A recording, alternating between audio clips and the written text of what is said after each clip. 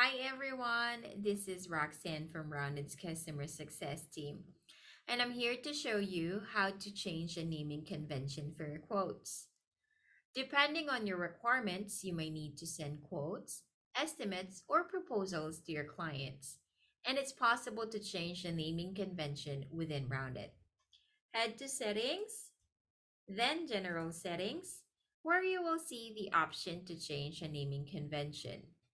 Choose the preferred option, click Save, and you will immediately see that the naming convention changed throughout the system.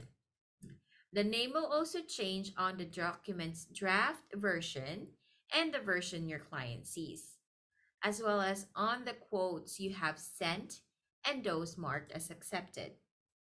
And that is how you change a naming convention for your quotes.